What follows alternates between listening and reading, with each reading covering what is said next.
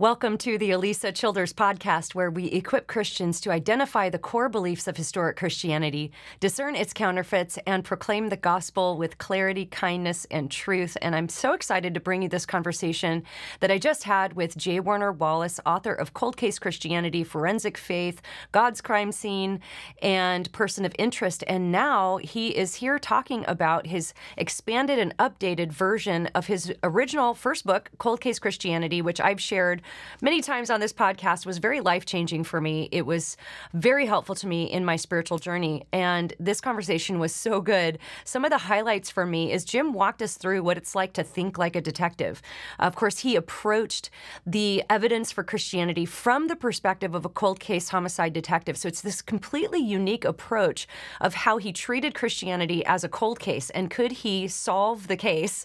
And of course, he became a Christian, and that's part of his story.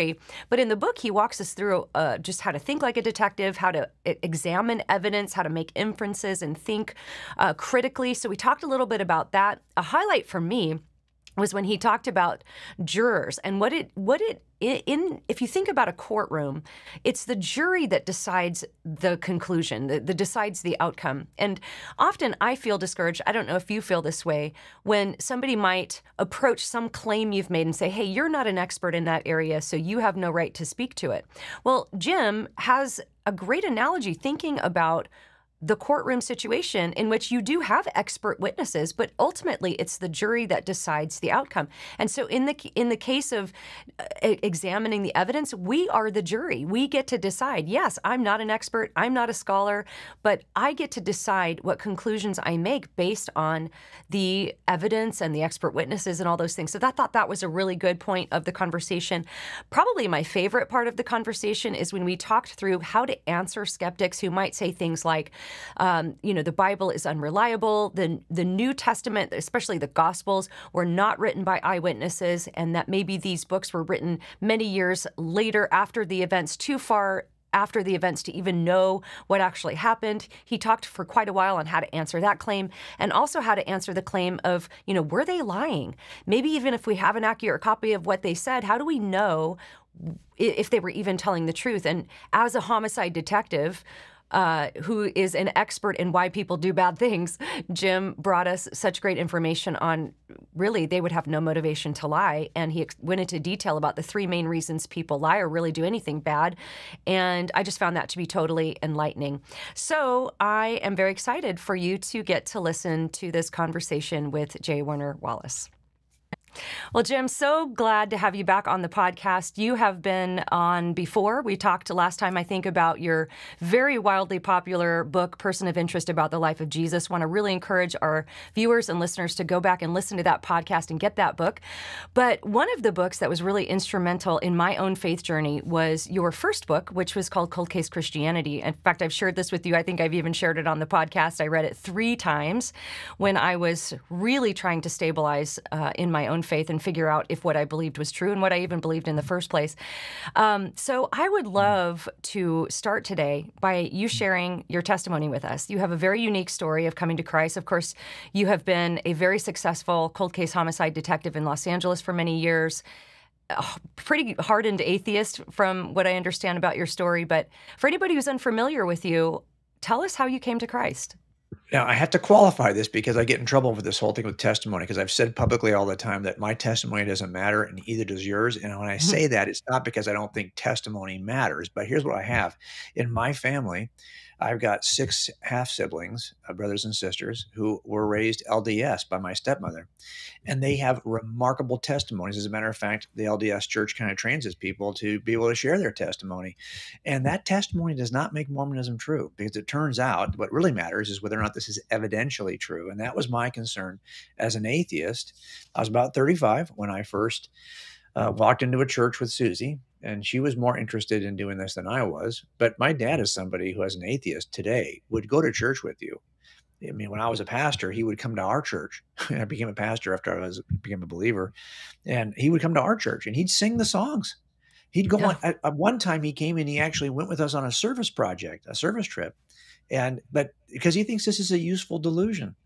And I think I felt the same way. If you want to go to church, I'll go with you. Not because I think it's true, because I think it's helpful for you, and I love my wife. I'm happy to go. But this pastor provoked me, and I was pretty outspoken because a lot of the people we would meet in the profession, the people I take to jail, would say they were Christians, and all of us Mm. atheist police officers would mock these guys. So I was willing to go with her, and the pastor said this thing that provoked me. He said that Jesus was so smart, the most important person who ever lived, kind of thing. And I thought, well, is that true? And so I bought a Bible. I still have it sitting back here on my shelf, just a pew Bible, nothing special.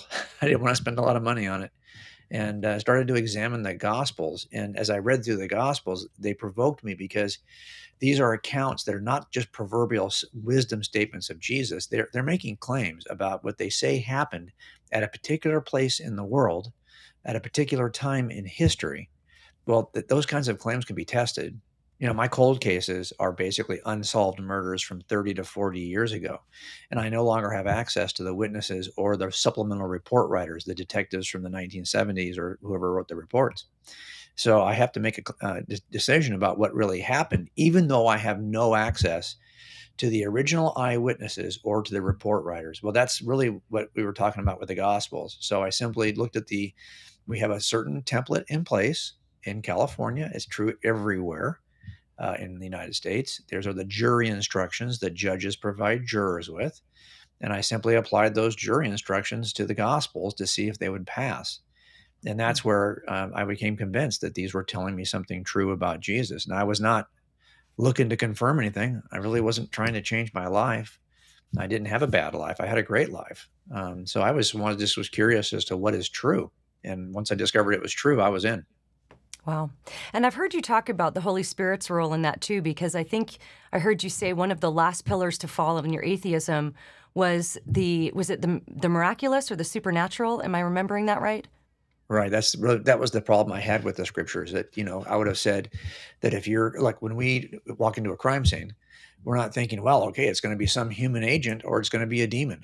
No, we're not, we're Right. not, we're not considering the supernatural realm. So my biases were always going to be toward a natural explanation. And I always thought, if you're doing history, well, that doesn't include supernatural elements. That's called mythology. It's a different genre. So I was unwilling to look at the Gospels as anything other than mythology because I had a bias against the supernatural. I needed to make sure that that bias was a reasonable bias. If it's not reasonable, then I could ditch it and at least hold that with an open hand. And that's really all I'm trying to do. I'm not trying to say, okay, I'm biased on. Can I hold my doubts and concerns with an open hand? Now, you're right about the Holy Spirit thing. That is something I get a lot, because there's this sense in all of us who are making a case for Christianity. Well, where does the Holy Spirit come in? Well, I don't think that there's any way I would have been interested in Yeah. examining this case at all if the Holy Spirit wasn't working in me, because I needed to remove the bias, the objections I had. In other words, I had an enmity toward God. I didn't just think it was false. I thought the people who believed this were stupid. And I needed to have that enmity removed so I could actually examine the case fairly. And I think that's something that only the Holy Spirit does. Yeah. And so I think that brought me to neutral. Now, I get it. A lot of folks who we know would say, well, no, there is no neutral. But what I mean is, there was no way I would have started the investigation at all.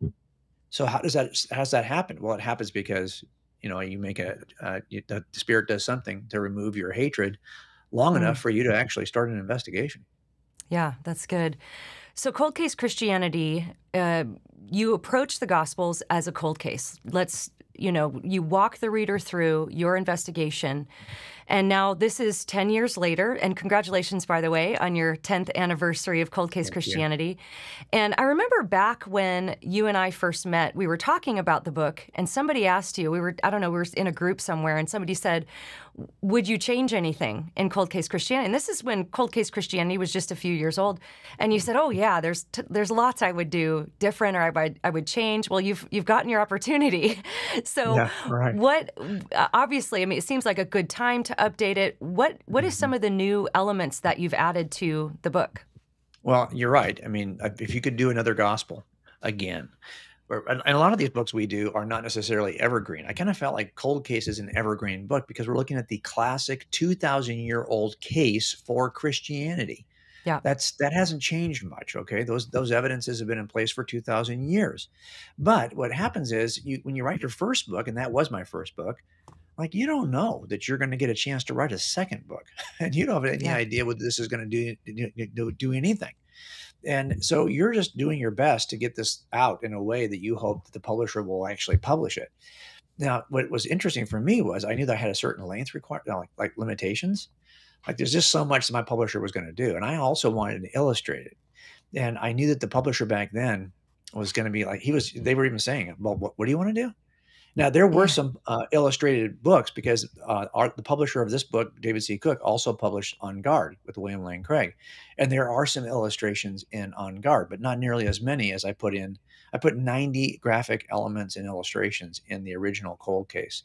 But when I wrote Person of Interest, that's like now 8 years later, that publisher said, "Hey, we get it. We see what you're doing. Go for it." So I have 400 illustrations in Person of Interest, but we were able to go back right away and add 300 illustrations and graphic elements to Cold Case. So it reads much more because a lot of these things in cumulative case work we're doing in front of a jury, you need to see it. I could make a list of these things and mentally I could tell you, well, here's the 5 reasons why. But if you see the 5 reasons on the screen, it's easier for you to remember, number one, and it's easier for you to restate. It's just better. So that's the first thing I wanted to do but also you've learned this too, I think, when you wrote Another Gospel, right? Then you start to get asked to speak about it. And now you're traveling around the country and you're speaking about Another Gospel. And what happens is you start to realize, you know what, what works in a book doesn't necessarily work in front of an audience, and you tweak it and you go, oh, dang, I wish I would have written it that way, because that is a much quicker, Yeah. cut to the chase, persuasive way of stating this.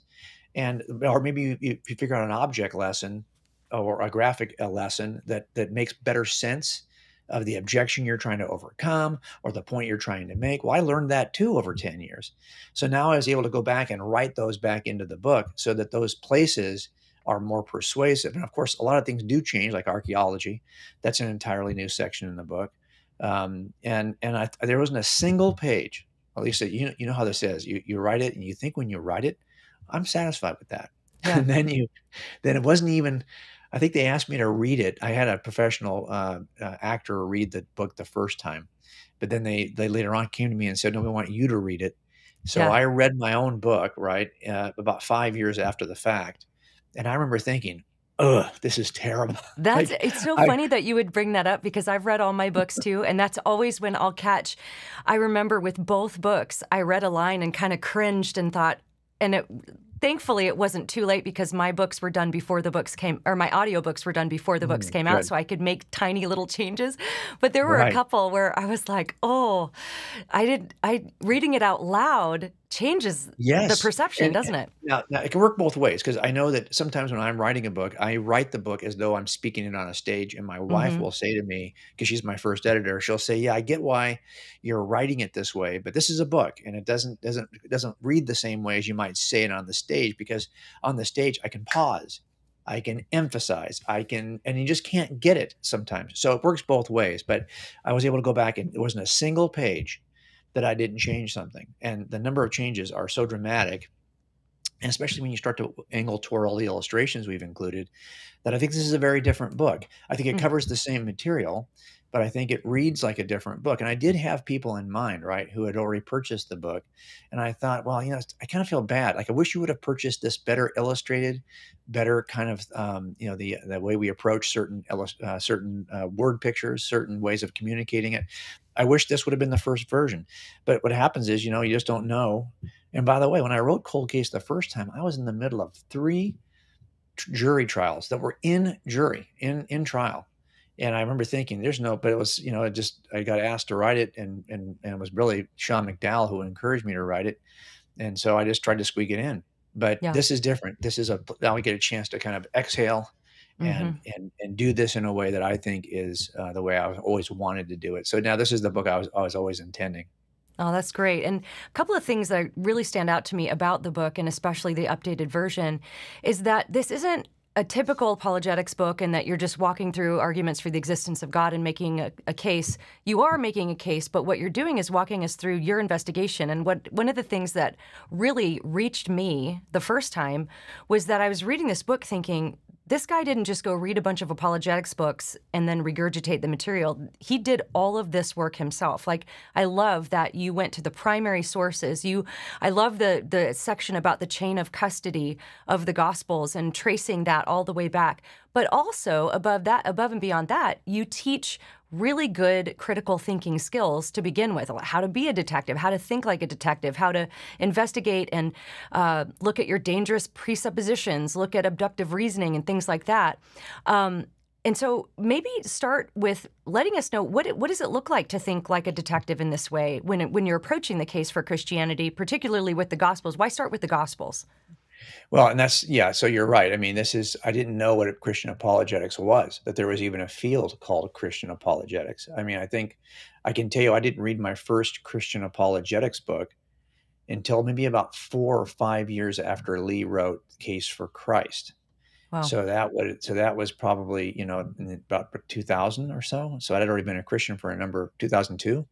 So yeah, I was not interested in what Christians were. This is what I always thought. I'm not interested in what Christians are saying about Christianity. Yeah. I need to know, just need to get back to what are the facts. Part of it too is in jury trials, I never trust expert witnesses. And this is true, because here's what happens. I get this little piece of wire in a case. Okay, this wire means X. That's my claim. I call an expert in wire technology. He says, yep, Jim's right. It means X.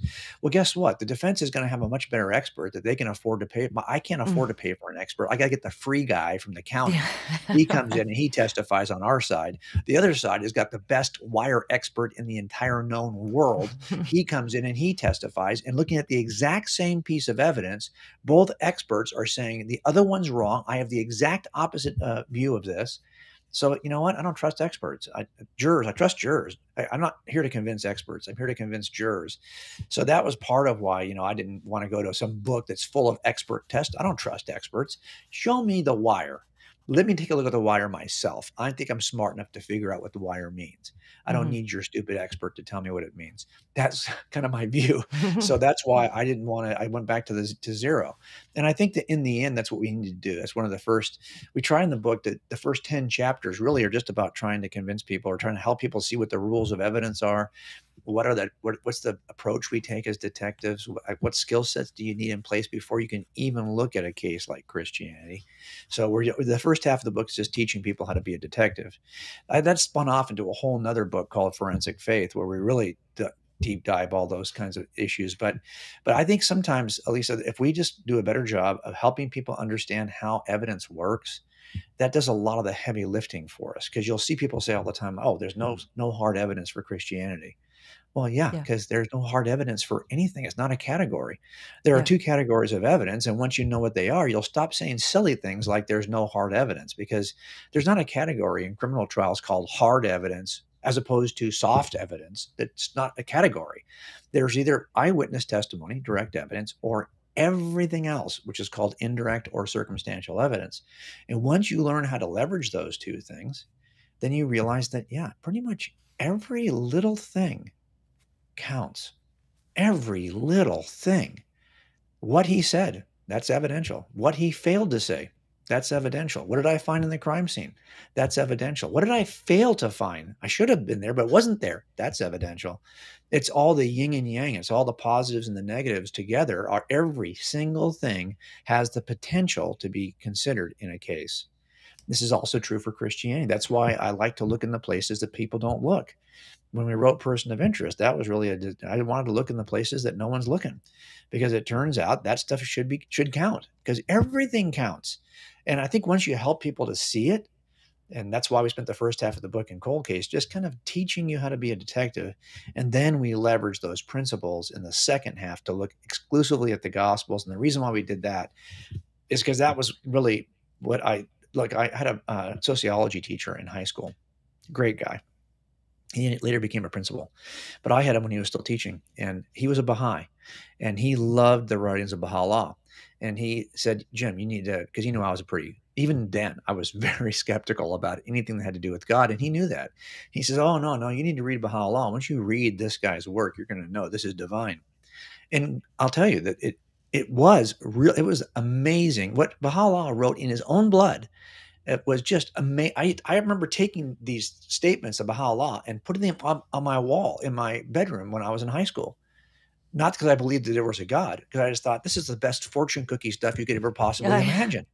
Now that's the most prophetic claims or most utterances of prophets in the theistic systems are just like Baha'u'llah. They're going to make a statement, and you're not going to be able to test it really. You could say, well, that's that beautiful. Yes. But is it true? Well, I mean, how would you, it's different in Christianity. These are claims of the gospel authors are making historical claims that are rooted in history. Yeah. They're making claims that you could test at least the setting in which Jesus is making these claims. That's locked in for you. Now you could ask, is there really a city like that? Was the Roman Empire really like that in the first century? Was Jerusalem really like that? You could test some of these claims in a way that you cannot test Baha'u'llah. So it turns out that that's why I thought this was an important approach to take, and it changed the way I looked at the case. And so I thought, hey, the Gospels are where I'm going to do all my work because they're making claims about the past in a way that cold cases make claims about the past, and I could apply the same set of skills. And so that's what I tried to do.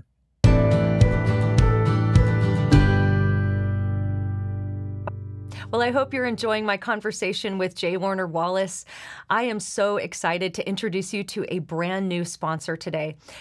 I take sponsorships really seriously, and I'm really picky about them because I know that one of the ways that you all can support my podcast is to connect with our sponsors and buy their products. So I want to make sure that the products I'm promoting to you are, first of all, products I believe in, ones that I've spent my own money on, and also that they are ethical. And so this is why we turn down many sponsorship requests that come through because they just don't meet that criteria. But today's sponsor meets it, exceeds it. I'm a customer, so excited to introduce you to Carly Jean Los Angeles. Carly Jean Los Angeles is an LA-based clothing company. It was founded by Carly Brannon. She's a mom of 4. She's a Christian.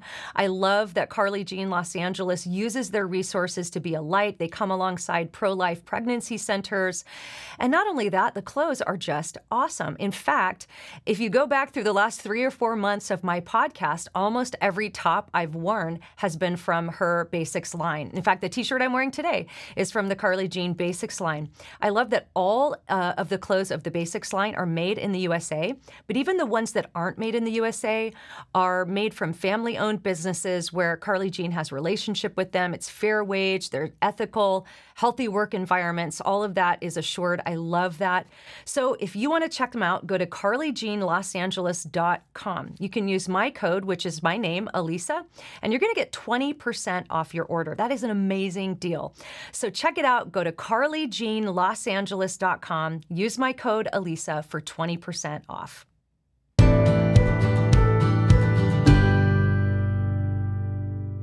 You mentioned convincing a jury, and there's sort of the circumstantial evidence. You're making a cumulative case. And you said something, I don't know, this might be in the book, or maybe I've just heard you say it, but it really sort of set something free in me because early on in my journey, I lacked a lot of confidence to really say what I had concluded because I'm not an expert. I'm not really an authority in anything. I'm a ex-pop singer, for heaven's sakes. I don't have the authority to say anything.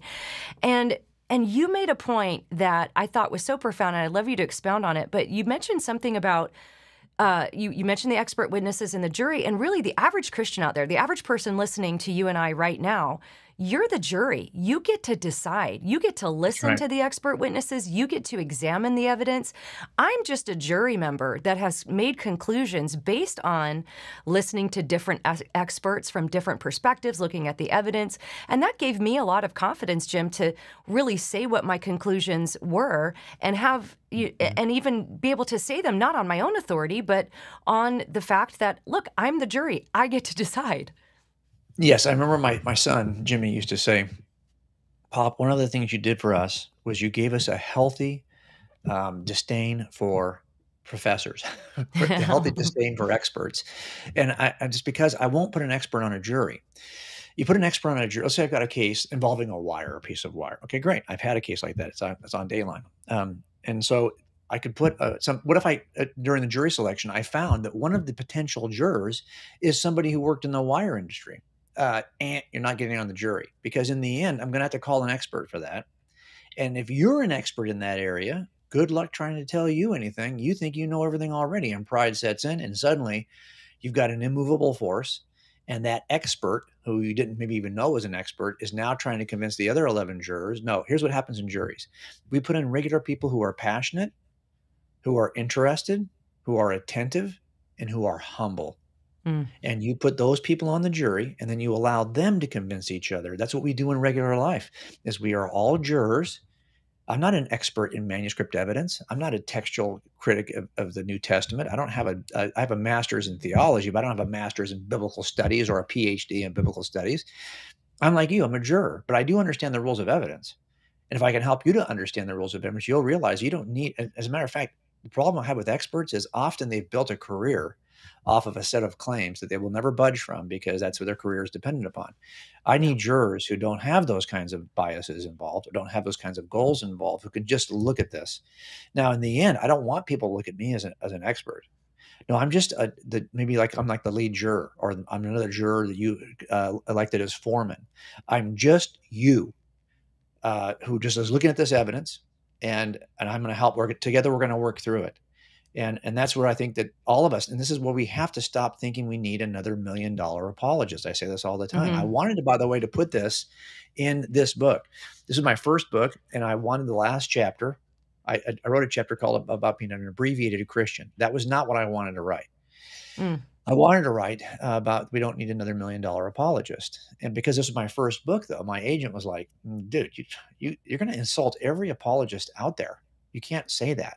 My claim was, you don't need another $1 million apologist. You need $1 million $1 apologist, because that's what I consider myself. Yeah. And that's what I consider all of us in the kingdom.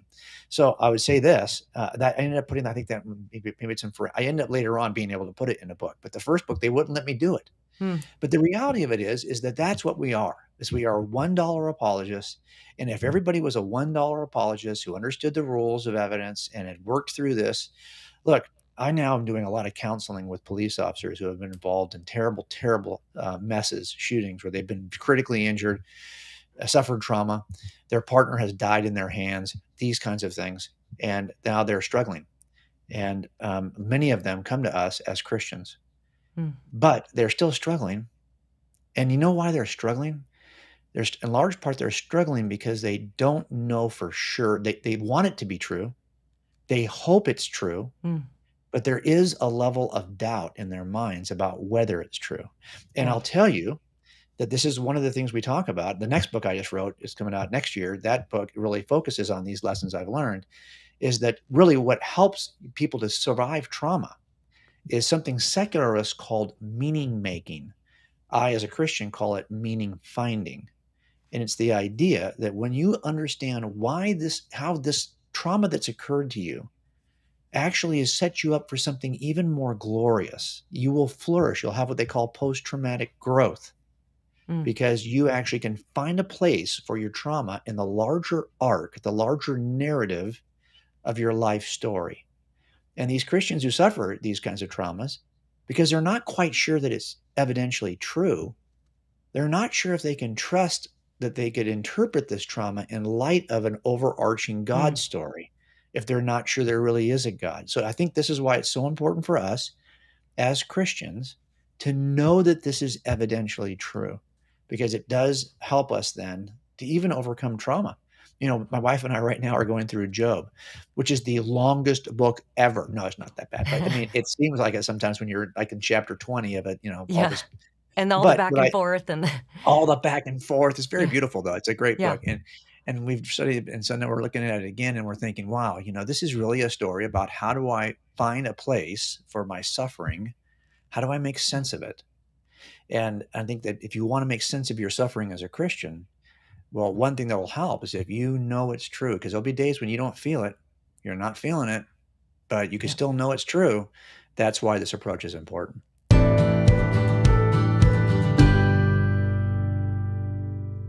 I hope you're enjoying this conversation with J. Warner Wallace as much as I am. I want to take a moment and let you know about another one of our sponsors for today, and that is Good Ranchers. Good Ranchers is American meat delivered right to your door. We love it. Almost all the meat that we eat in our household comes from Good Ranchers. And not only is it high quality, we're talking grass-fed, no antibiotics, no hormones, beef, better than organic chicken. Not only is it high quality, but it's so convenient because you just put it right in your freezer. In fact, just this past weekend, my husband and I celebrated our 20th wedding anniversary, and we went away for the weekend, and my mom and dad stayed with the kids, and it was so great to just say, hey, we've got a freezer full of Good Ranchers meat, and I'm telling you, they made steaks, they made chicken, they all loved it. So convenient and high quality, better than the meat that you're buying in the store. So this is a good time to subscribe to Good Ranchers, because if you subscribe right now, you're going to get 2 years of free ground beef. That is an amazing deal. 2 years of free ground beef. So go to goodranchers.com, use my code Alisa for $25 off your first box. And don't forget to lock in that 2 years of free ground beef. So that's goodranchers.com. Use my code Alisa for $25 off your first box.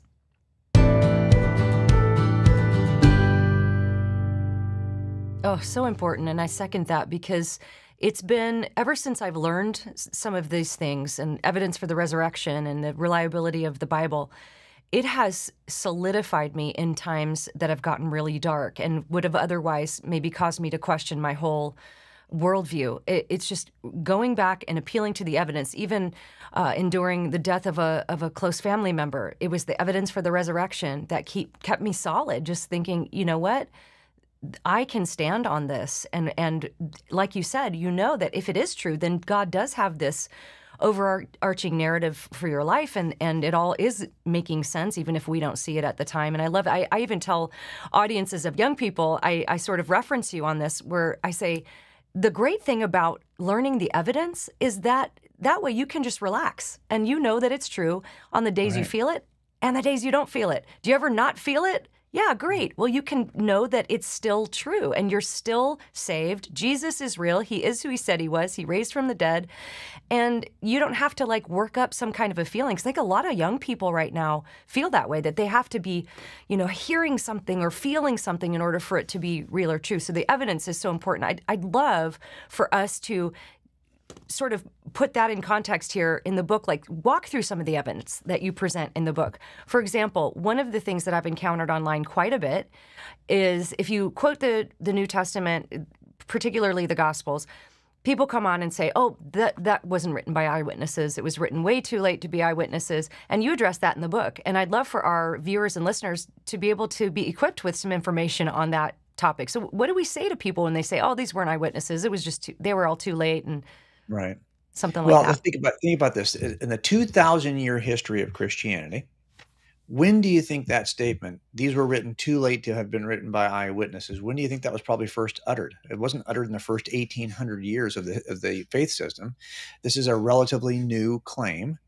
And that's why you need to address it, because what I try to do in the book is give you the 4 legs of reliable eyewitness testimony. Were they written, or was a witness really there to see what they said they saw? Can they be corroborated in some way? Do they change their story over time? And finally, do they possess a bias or a motive to lie?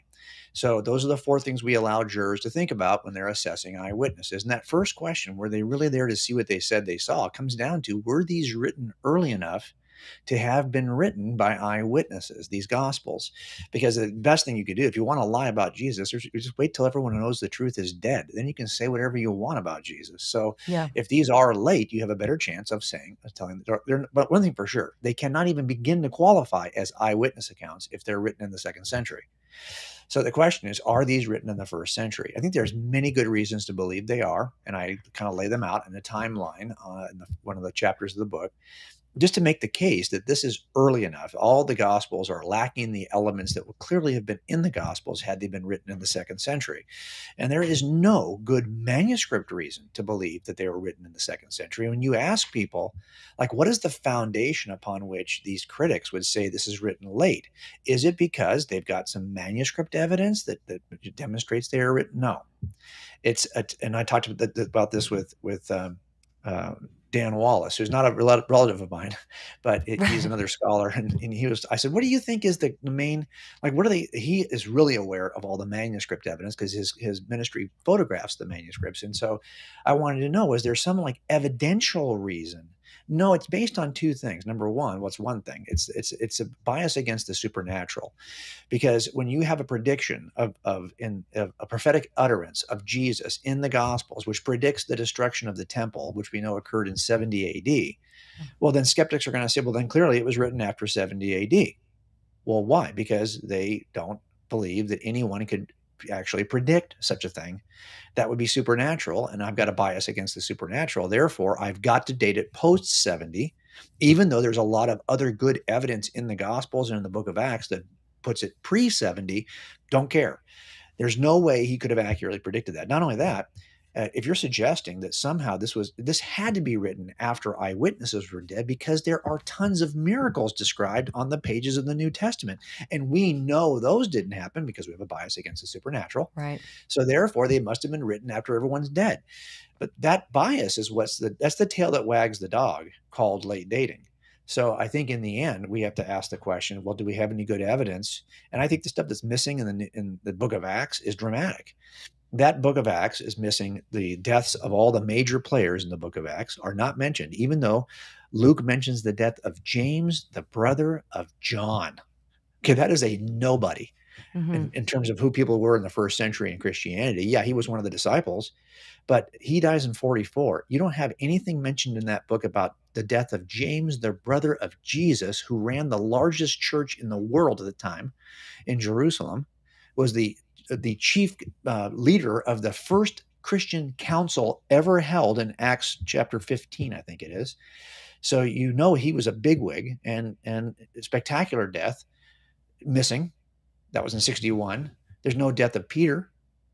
Should be like, see somebody. No death, Yeah. no death of Paul is mentioned. You mentioned the death of James, the brother of, and Stephen.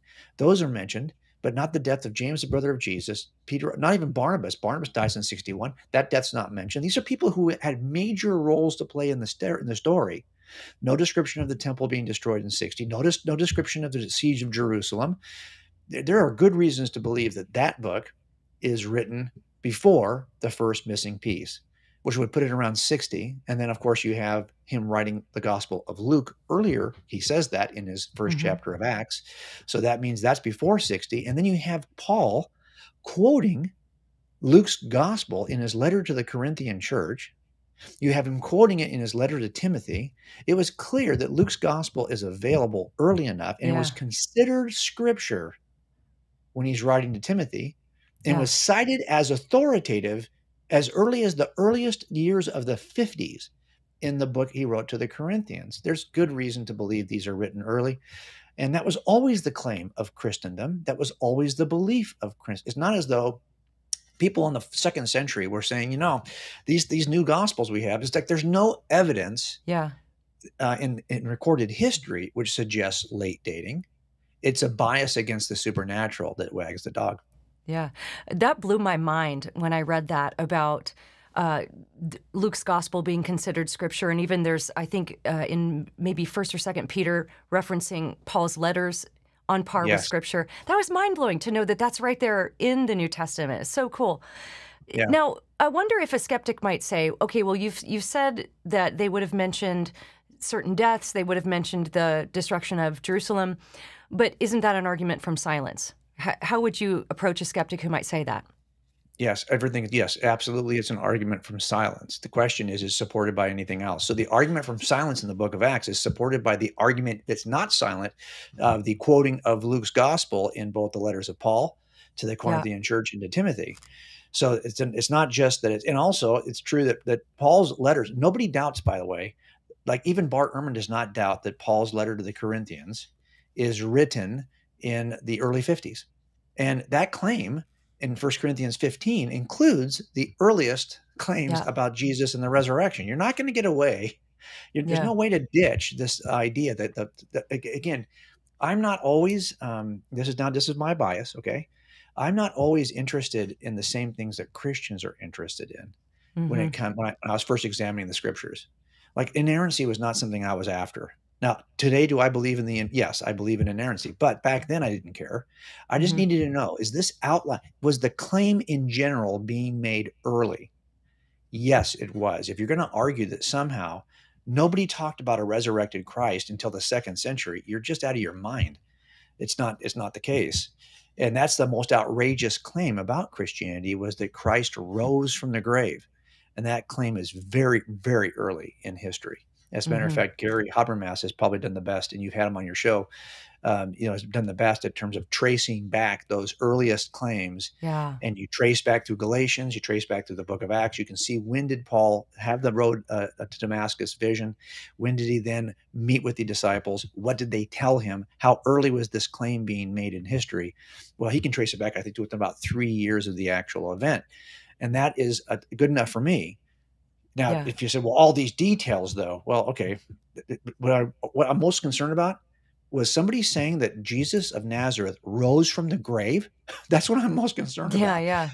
Yeah. They said, afterwards he had a pizza or he had an apple pie. Do I really care? The claim is he rose from the grave. Yeah. That's enough for me to start taking this seriously. And that's really how I started.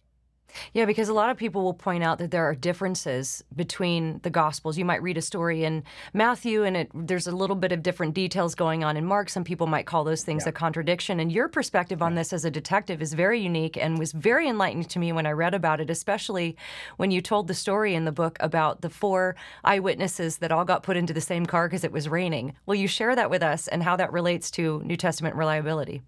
Yeah, the only thing we ask for when I worked fresh homicides for 5 years before I started working cold cases. Now, just cold cases are just unsolved murders, because every other case closes by statute, but cold case homicides don't close. So there are no cold case burglaries or cold case robberies. They're just cold case murders. But when you work a fresh murder, and I'm always, I live about 45 miles from where I work in Los Angeles County, and that's not an easy 45 miles because I'm in Los Angeles County. So it's like, if I'm going to get called out in the middle of the night, it's probably a straight drive, but I'm probably going to be taking an hour to get there, to get dressed. I got to put a suit on. I have a suit ready, but I got to get ready and get in the car. So I asked the dispatcher to do one thing for me, only one thing: separate the eyewitnesses. Make sure that the officers there don't let these eyewitnesses talk to each other, because if you let them talk to each other, you're going to get pretty much one story 5 times, rather than 5 slightly different stories. And that's what you want, because the puzzle pieces have different shaped edges. My job is to put the pieces together. And that only when the pieces are put together will you get the entire picture. So I'm not looking for you to make every piece the same. I need to know what you saw, and there'll be some differences. By the way, the defense teams are always going to exploit these differences. I'm over it. That's what's Mm, going to happen. But the reality of it is, we'll be able to show the jury that these are just puzzle pieces that fit together, and they actually make sense of each other. And remember, I'm not after inerrancy when I was first examining this. right. I'm after puzzling. And so when I first read the Gospels, I was struck immediately by those differences and encouraged. In fact, it was those differences that started if I hadn't seen those differences, if there had been one claim, just one gospel, one book of Acts, not 4 gospels, just one, I'm not sure I would have started the investigation, because that would have, okay, it would have been a nice set of claims. But what provoked me was, oh, these are 4 claims that are all slightly different in exactly the degree to which I would expect 4 eyewitnesses to be slightly different. It's not as though they weren't aware of each other. It's not as though, Luke quotes Mark more than any other source, yet there are changes being made. Well, what's that about? Because he's talking to all the eyewitnesses and he's just reporting what they are telling him. And that's the beauty of it, is that they are slightly different. And when I read that, I thought, oh, this is worth testing now, because this is at least passing my first intuitive test, which is that these are all lining up perfectly. Mm. And that's exactly what and I used to do this in my youth group all the time. I'd be in front of the youth group and I have someone run in, slap me in the head, and run out the other door. And I couldn't even get these 50 students to agree on the sex of the suspect. Yeah, And you're yeah. thinking, really, it just happened 5 seconds ago. But it turns out that it's not just your perspective in the room that dictates your observations. It's your life perspective, it's your interests, it's your history, it's your preferences, it's your worldview.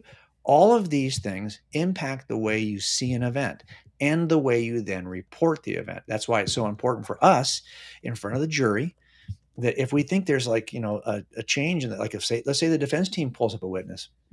Well, I have to gotta help to show the jury, like, what is the perspective from which this witness is testifying? Oh, she's the cousin of the defendant. Okay. So I mean, there are some things we're looking at to say, perspective matters, and it's not just your geographic perspective. It's often your personal history and what your goals in life are, what point you're. Look, if I'm writing one of these as a quick dispatch, it's going to have one kind of flavor.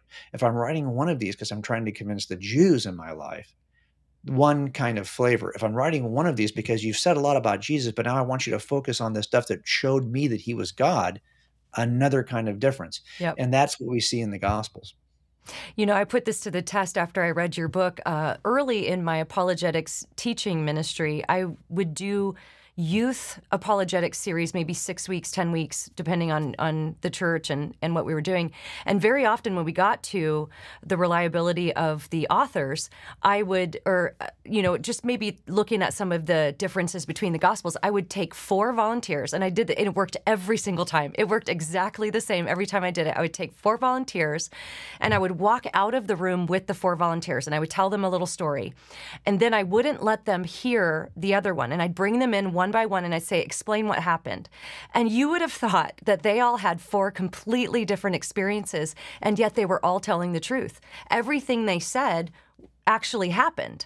But maybe one person was more focused on the story I told. Another person was focused on what was going on in the hallway. And it was just funny. And it was really persuasive, I think, to a lot of students to see that really play out. Like, nobody's telling the exact same story. And if they did come in and word for word say the exact same thing, you would probably be suspicious that they figured out what they were going to say and they were just reciting a script. So that definitely played out and worked out well when I taught it. Yeah, and I can tell you this: if let's say you intentionally said, "Okay, I'm going to pick 4 different." I got a guy who's an auto mechanic in his 40s. I've got a woman who's a grandmother in her 60s. I've got a teenager who's 15, and I've got just those 3. Now you tell them the same story. Now ask yourself before you even get a response. Which one of these 3? This event occurred in a restaurant, and there was music playing, a current song playing. Which one of those 3 do you think would be able to identify the song? Yeah. You said, "Oh, and he's wearing a certain kind of clothing." Which one of those 3 will be able to identify the clothing? In other words, it turns out you can almost predict in advance where the testimony is probably going to be more focused, just once you know the differences between your witnesses. And that's what's so powerful about this. And that's why it's important for us to know the differences between Luke and Mark. And who is Mark? And by the way, okay, so is Mark, I hear all this time, well, Mark's not an eyewitness. Okay, I get it, duh. But if I was trying to fool you, wouldn't I have given that gospel the name of an eyewitness? Like, you're thinking, Exactly. it's so brutally honest that it's Mark, a nobody who's even sounds like an idiot in the book of Acts, right? In the early part of Acts, when Barnabas wants to take him, and Paul's like, no, he's not going with me. Okay, so but yet that's who wrote it, and he's writing it, according to Papias, at the feet of Peter. And that's why I wanted to test. That's one of the chapters of this book, is me just testing the book of Mark to see if Peter's fingerprints were really in it. So I think in the end, Luke tells you he's not an eyewitness in the Gospel of Luke, but at least he tells you. And who's he talking to? Eyewitnesses and servants of the word. So, I mean, I think in the end, there was good enough reason for me to begin an investigation and using that technique, using those 4 areas of concern. And as I did that, I ended up in the end of it, okay, I'm stuck with this guy. I remember telling Susie, this claim about the resurrection, I know it sounds insane, but it does seem like it checks every box. And so I'm not sure what to do with it. I can tell you this, though. I am still concerned. I don't get why God would have to come and die on a cross to begin with. In other words, I was becoming convinced that the Gospels were telling me the truth before I ever understood the gospel, right? Because I wasn't concerned about the gospel. I wasn't in church to get saved. I just wanted to know, did this really happen? And maybe 9 months to a year into this, I remember telling Susie, but do you understand why God would have to do it this way? And she goes, I don't know. I don't know. I don't know either. And so that began that turn from the Gospels to the gospel. And that's Yeah. something that I think I'm more as I get older, and you probably feel the same way. I'm a lot older than you, but I think the more we do this, the more I realize that my apologetics don't do anything.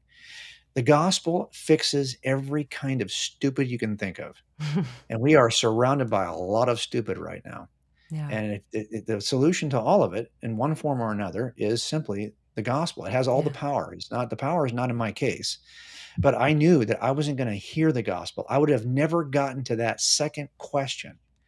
Why would God do it this way if I didn't first believe that God did something I could trust in the first century? Mm. And that's what opened the door for me to hearing the gospel. So I think for a lot of us who are stubborn, and for a lot of Christians who already believe the gospel, but they're still suffering, and this is what I get when I do this counseling, is that every single person comes up who's a Christian is still struggling. Yeah. And it's because they've never looked at their faith this way. They've never Yeah. examined the claims of Christianity this way. So it feels like I could apply this overarching narrative to my life or pretty much any other overarching narrative. That's why the secular people call this meaning making, as if you could pick any meaning and Mm. make something of it. But we know that you don't make meaning. You find meaning. It's there Mm. before you start looking. I can't just invent a story and make my life work.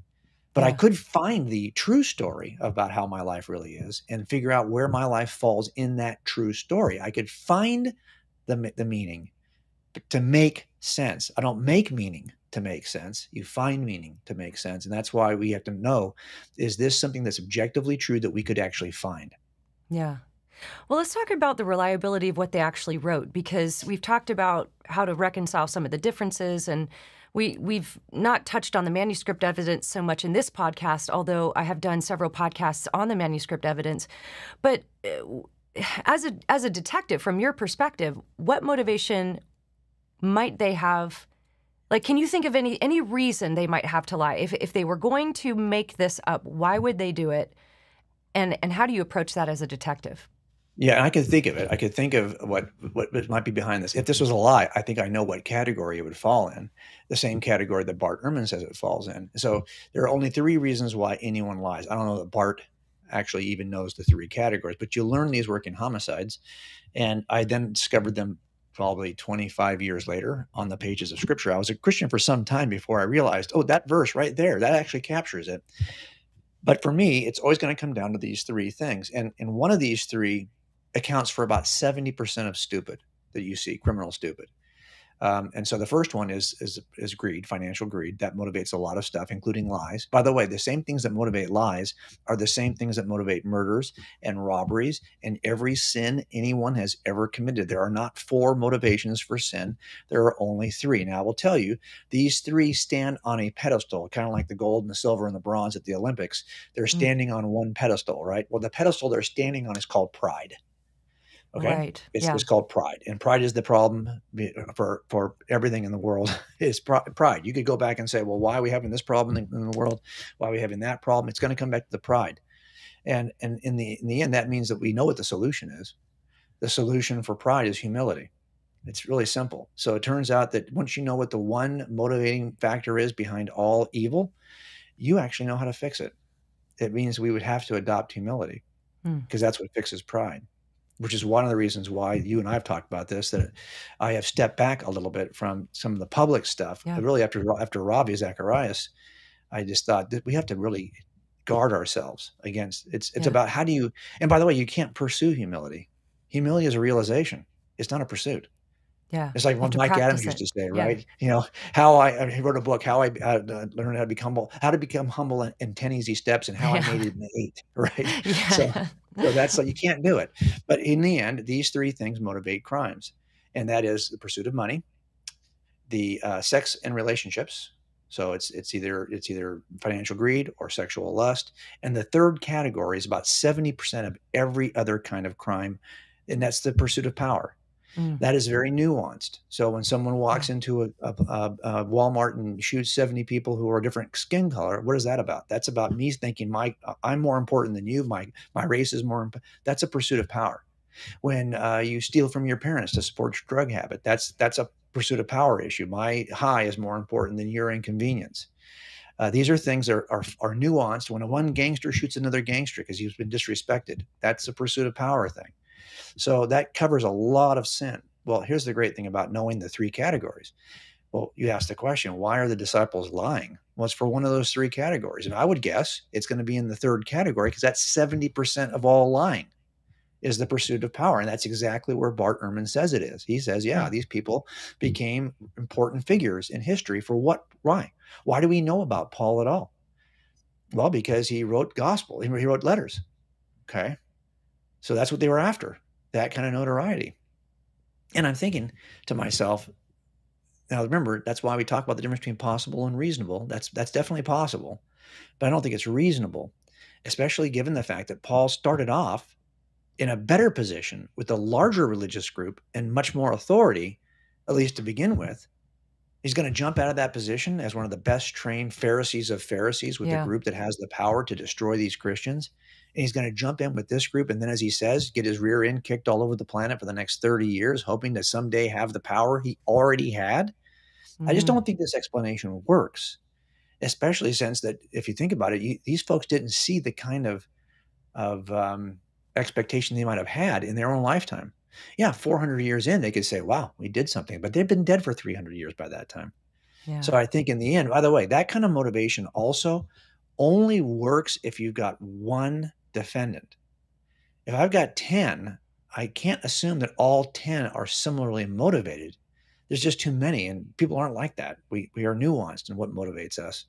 So I just think in the end, that explanation, while it's possible, it's just not reasonable. And that's why I thought, okay, they passed that third category as well. They didn't get rich, they didn't get girlfriends, and they really didn't get powerful. They didn't even have the power to stop their own martyrdoms. They didn't have the power to stop their own, the way they were abused, to keep themselves out of jail. Like, what power did they have? That power we're thinking of is centuries away. And it's not motivating the initial eyewitnesses. And that's why I think it's not a good explanation. Yeah, and persuasive to me, too, is just that willingness to be tortured and be killed for what they testified that they saw. I mean, I think you and I, hopefully, would be willing to die for what we believe to be true. I would hope that if the time came, the Holy Spirit would give us the power to do that.